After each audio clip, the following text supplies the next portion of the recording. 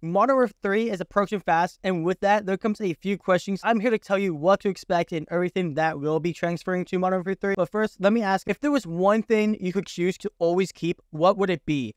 Like camos or operator skins or something, even from like previous Call of Duties, not just Modern Warfare 2. So let me know down below. But let's talk about the campaign rewards first off, since we were just able to play the campaign and all the rewards we got from it. So we'll go with that. We will be able to get free rewards for completing the campaign just like we previously got. And the rewards for this year's campaign will be getting some operator skins along with some calling cards, and also like double XP and stuff that will actually help you. But from all the campaign rewards, that's kind of obvious that you're going to keep that and stuff like that. So we'll go into the next one, which is moving on through. We have the beta rewards. And if you have participated in the Modern Warfare 3 beta, any rewards you earn from leveling up, which you could go to all the way, I believe, to level 30, you were able to get you different rewards and items and a free operator skin, depending on the level you got. If you had gotten to level 30, you got the operator, and that would be available on launch or day one of Modern Warfare 3. Now, something that I know a lot of people are going to be happy about will be the transfer of operators, especially since there was a lot of diverse cast of operators,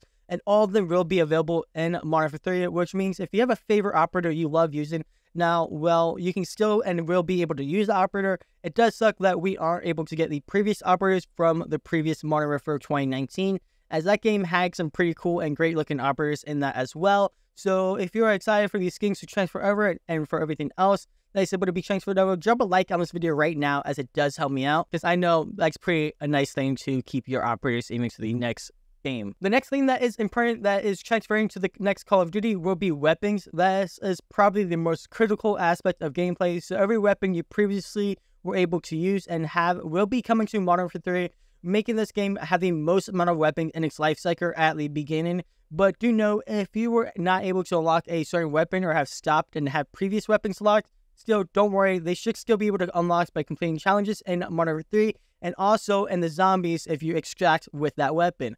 And whatever weapon level you have on that weapon will also be carrying over, so you do not have to start back from zero, which is really nice.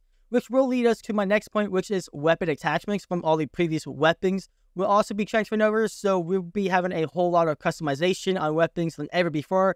And this is going to be a crazy day one of people having maxed out weapons and different weapon like attachments for them weapons. Now, the next thing that will be transferring that I am super happy about is the camos, as it's one of the ways to stand out for everyone. And all the camos that you have unlocked in Modern Warfare 2 will be transferring over to Modern Warfare 3, which includes all the base camos, weapon challenges sets like you've done, event camos, and so many more that were in the life cycle of Mw3.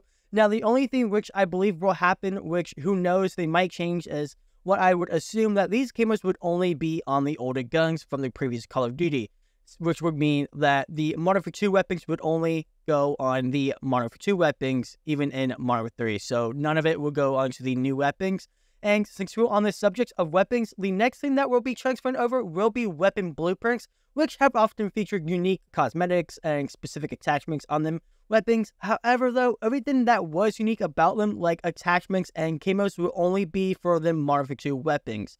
Another great thing, though, is able to be transferred will be the cosmetics for weapons and vehicles, like weapon charms, stickers, decal emblems, calling cards, and vehicle skins. So you can keep using everything that you are currently using. Something that will be great ahead of everyone and start the grind out right will be XP tokens, meaning if you want to level up quickly or boost the new weapon progressions and get a head start on the grind, that will be transferring over as all the COD points you have at the moment. Now, something to be aware of, though, as if you are switching platforms or anything, do know that COD points will be different depending on what platform you have it on. So if you're on Xbox and you're switching over to PC, you might have 0 on PC and you might still have like the 800 or however many you have on that platform. For the most part, almost everything that we currently have will be able to be brought over and be used in one way or another. For the most part, disregard some things. If you thought this video has cleared some headache up and made things easier to understand, we'd greatly appreciate if you subscribe for more Modern Warfare 3 information. And here are some class loadouts that you can use in Warzone.